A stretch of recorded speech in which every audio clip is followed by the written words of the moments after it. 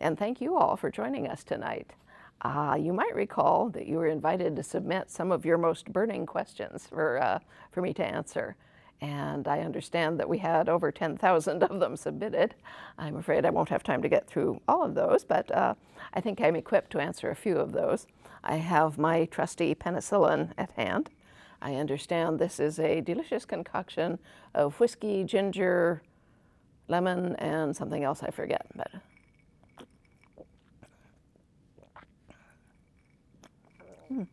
yes, anyway, that's going to fuel me through the rest of this. So you might want to take hold of your own trusty penicillin, and I hope you enjoy that as well. This is going to be fun. Question 1, has the story changed from how you thought it would go? Well, it kind of had to, because I didn't have any idea how it would go. I wrote Outlander as a practice novel, and I had nothing in mind.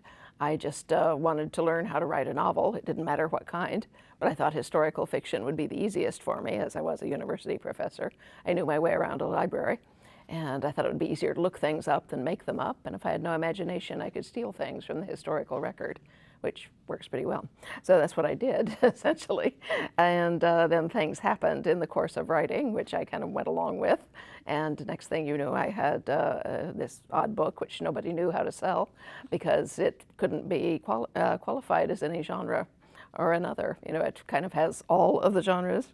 And so far, I have seen my books sold as fiction, literary fiction, science fiction, military fiction, fantasy, mystery, romance, LGBTQ fiction, and horror. This is true. I actually beat George R.R. Martin for a Quill Award in fantasy, science fiction, and horror category. So I'll take that one. Okay, so anyway, the story just kind of evolves under me. I don't plan stories ahead of time, and I don't write them in a straight line. I write where I can see things happening, and lots of things do happen. So yeah, the story has certainly changed. I just don't know how in advance. And question number 2, what does a typical writing day look like for you? Okay, this would be a day where I am actually just staying home writing and nothing else weird is happening. Last Wednesday, for instance, Good Morning America came round to infest my living room. And so everything was kind of ups and downs through the entire day, owing to having a film crew in the living room and, you know, having to come by and you know, talk. But if I were just left to my own devices, I would probably get up around 9 by preference. I am a night owl. I work at night. My husband is a lark, and he doesn't. So he goes to bed around 9 at night. I tuck him in, and then I go lie down with the dogs and a book. I fall asleep in 10 minutes, but then I wake up again around midnight and go upstairs to work. I work until about 4:30 in the morning when I start shutting down the office, and I go and crawl back in bed with my husband around 5. He then gets up around 6:30, so, you know, we spent a good hour and a half together in bed. And then I will wake up again around 9 in the morning. So that's about it. How do you choose a book title? I don't know. Some books kind of name themselves, like Voyager I mentioned before. I knew that was the name of that particular book because of the long voyage, you know, that I knew they were going to undertake to get into the New World. The other books, Outlander took forever. It was originally called Cross Stitch, which I had in mind just because I thought Claire was going to, you know, cross into the past and then cross back into the future in that book. That's not what happened, so Cross Stitch didn't really work, but that's what it was called. So we sold it in the US, and they said, well, cross stitch sounds like embroidery. Can you think of something more exciting? So it took 11 months to come up with Outlander, at which point they said, oh, good, it's only one word, it won't block the art. Meanwhile, in the UK, they said, well, to us, Outlander means someone from South Africa. Can you think of something better? And I said, well, I did call it cross stitch. And they said, oh, lovely, and called it that. So I have gotten various letters over the years from people in the UK and Australia and New Zealand saying, there's this funny story about how I found your first novel. I was in the bookshop and looking through the crafts section, and it was under embroidery. So yeah, otherwise it's kind of like rock polishing. You take little words and throw them in the back of your mind and things come up. What is one thing you can't live without? Well, 50-50. It's either my husband or Diet Coke. You know, with luck I can have them both. What is your favorite Outlander-inspired recipe? Well, I'm assuming that you might mean those from Teresa's fabulous cookbooks. My favorite so far is one from Lord John's Lunchbox, it's called. And it is a breast of duck marinated in its fabulous marmalade sauce, served with a German potato salad, which is spiced with vinegar and small pickled onions. Yeah, it's terrific. Okay, well, speaking of Lord John, will we get to see more Lord John and Percy in future books? Yes. Yes. Yeah. Okay, I don't want to be more specific than that. The answer is yes for the time being. All right.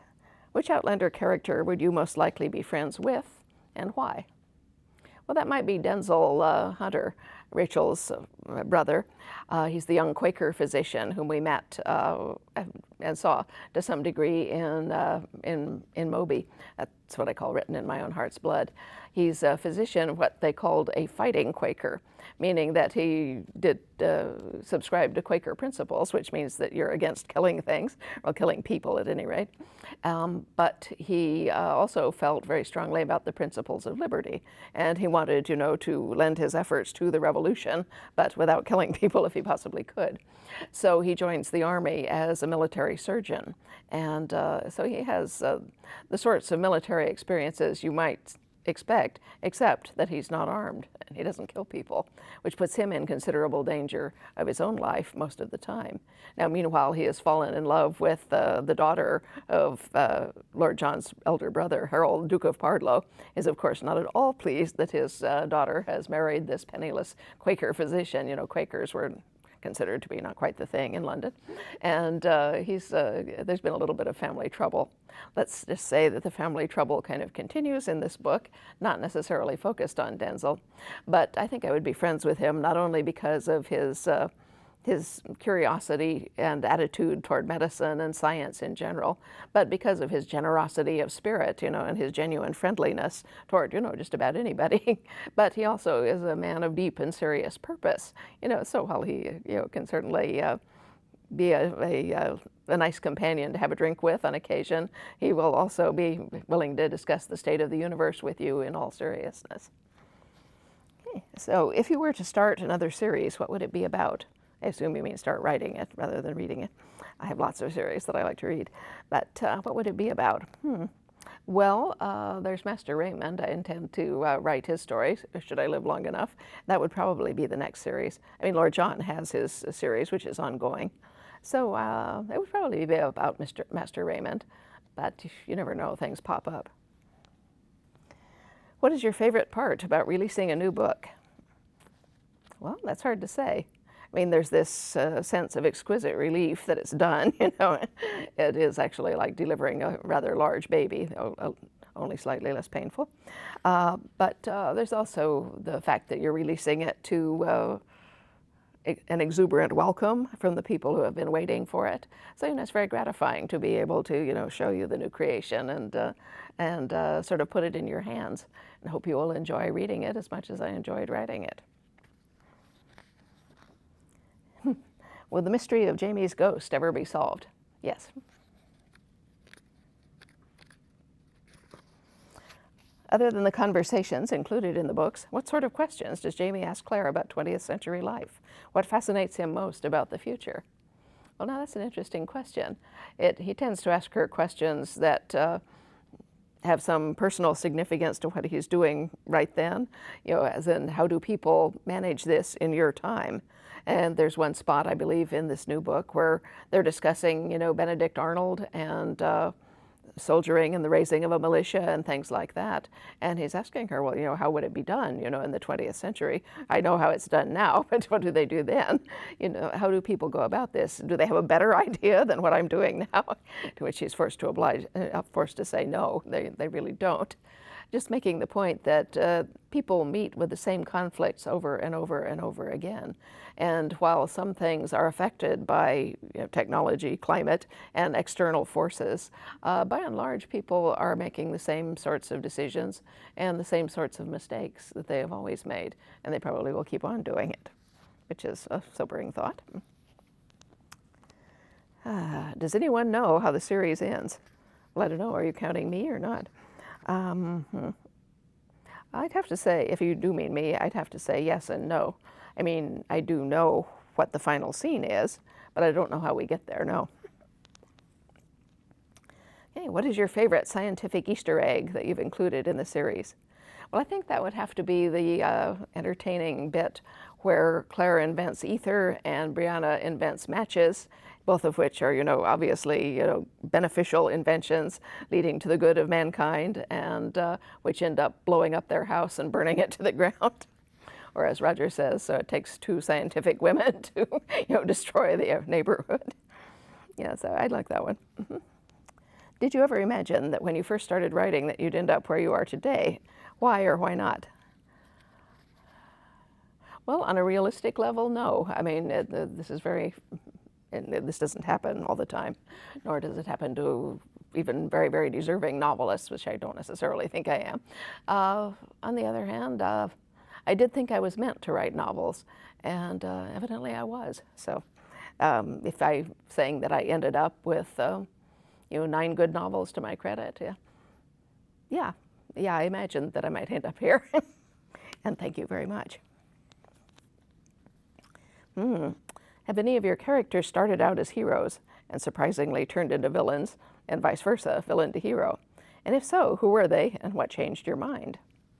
Well, I don't know about that. I don't know that I have actually changed my mind about anybody.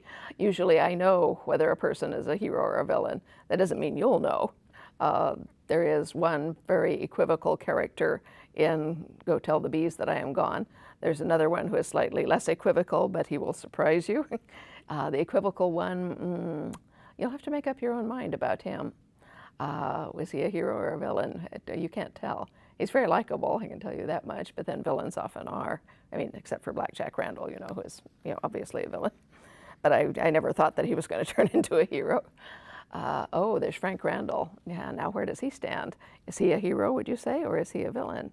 Because he did, take Claire back when she came back from the past. He did, try to act as a good husband, as an honorable husband to her. He took Brianna as his daughter, raised her, loved her, was a very good father. But, there's his attitude toward Jamie, Of course, that's perfectly understandable once he knows who Jamie is. And also once he finds out that Jamie survived in the past, what is he going to do about that, What can he do about that? How do you get at someone who's in the past? Well, now that's an interesting question, isn't it? Anyway, my mind was not changed. It's just that as I live with one character or another, I see them in different situations. And the same person can look very much like a hero or a villain, depending on the situation in which you place them and the way in which they respond to that. And some people respond badly in the case of an emergency. They just go to pieces and don't know what to do. This doesn't mean they're a bad person, though they might do something injurious, in panic and frustration. But it doesn't mean that they're a villain. Someone might, deliberately do harm to someone else, but do it for a good cause, say in defense of someone else. Or if you're in the army and so forth, you may have to, kill perfectly innocent people, innocent except that they're trying to kill you. But you have to do it. Does this make you a villain? I think not. Okay, so what is your favorite fun fact, surprising tidbit that you learned while researching bees? Woo, goodness gracious. Well, I learned a lot of things about bees, let's put it that way. I knew quite a bit about bees to start with because of being a biologist and the fact that they are social insects. But you learn more as more research is done. One thing I learned is that bees do not hibernate in winter, which quite surprised me. I thought they would, especially if they live in the mountains where it snows and things like that. But no, what they do is they go into their hives in the winter, but they remain awake. If the weather suddenly thaws, they'll fly out, and look for food. But if not, they'll just stay in their hive, and they cluster very tightly together, and they thrum their wings, just thrum, thrum, thrum, in unison. So you can hear this thrum coming from a hive. If you put your hand on the hive, you'll feel the vibration of this thrumming. But by doing that, they're generating enough heat to keep the entire hive warm on the inside, which I thought was fascinating. Okay, you've said before that all your books have a shape. What shape does the entire book series have? Well, I've never actually thought about that. Now, the books, the shapes are fairly simple. The Outlander is shaped like 3 pyramids. There's 3 climaxes in that story: when Claire is taken into the past, when Jamie takes her to the Craig na Dun and invites her to go back to the future, and then when he's kidnapped by Black Jack Randall and she has to save his soul from at the Abbey. The others, they range in complexity as to what they're shaped like. Fiery Cross is shaped like a rainbow, which is very peculiar. This book, Bees, this one is shaped like a snake. It starts out all slinky and seductive and innocent, and then it starts looping, and it picks up, these complexities from different people and different evolutions of conflicts and what's going on at the time.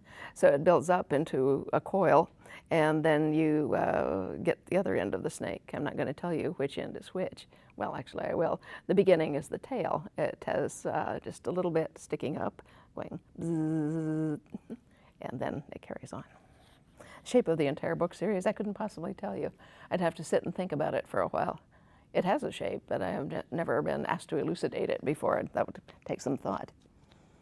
Have you ever dreamed that you're conversing with any of your characters? No, oddly enough, I don't ever dream about the characters or what's going on in the books.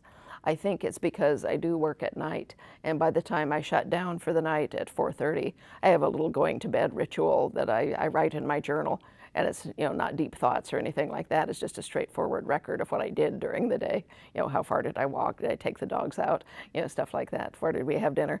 And then I read a psalm or a chapter from the Bible, and that little process seems to empty my head so I can go down and sleep without worrying about anything. And no, I never dream about that. I do have pretty wild dreams on occasion, but they're just, well, yeah, no, most of them don't make any sense at all, but they're very colorful. Also, I don't converse with the characters. I am the characters. When they're talking to each other, I may be either one of the people in that conversation or both at once. But I'm not present in that conversation as an external presence, you might say, as an external intelligence. How do you keep track of all of the characters, their characteristics, appearance, timeline, etc.? Well, now that's a tricky question, because I am very, very bad at telling how old people are or what time it is. In other words, it's a huge struggle to keep the chronology straight, especially when you're going from known historical event to known historical event, because you have to work out how long it would take people to get from point A to point B and things like that. Essentially, the characters and their characteristics, those are fairly easy because, I can see them. These are, real people to me.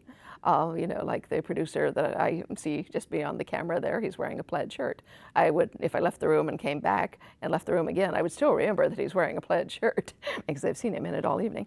And it's pretty much that way with the characters as well. I know who they are, and even if I have not worked with them for some time because I was in another part of the book, when I come back to them, it's very easy to pick them up again, so to speak, and inhabit them. If you could estimate the time you put into the research you spend on each book, what would be the amount of hours? Man, I couldn't possibly tell you, because I do the research at the same time as I do the writing.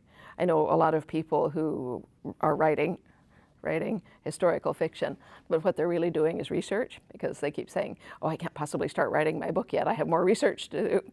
And what they think is that they have to know every single thing about the time that they're writing in before they can write a single word. Well, having seen people do this, I made up my mind when I was going to write a historical fiction for practice, not to do that. I said the point here is to learn how to write a book, not to learn everything about Scotland in the 18th century. So I began writing, and I've pursued that same philosophy. I work, and when I get to a place where I actually need to know something, I will either stop and go and look it up if it's something complicated, or if it's something minor like the name of a tree or a street, I just put square brackets and the word tree or street inside it, and then I will pick those up the next time I come back and have time to go look those up. So I have no idea what would be the amount of hours. Over 7 years, there's a lot of hours, thousands at least. Okay, when you started writing the series, you said you fought with Claire for a few pages, and then she took over telling the story. Does she still fight with you, or has she become more cooperative over the course of the books? No, well, I quit fighting with her, let's put it that way. I don't bother trying to make her do things. She just is who she is, and I kind of go along with her. So you could say she's become more cooperative, but then again, so have I. Okay, have you ever written yourself into a corner with time travel? What was it, and how did you get out? Actually not. I'm kind of careful about things like that. I see them coming.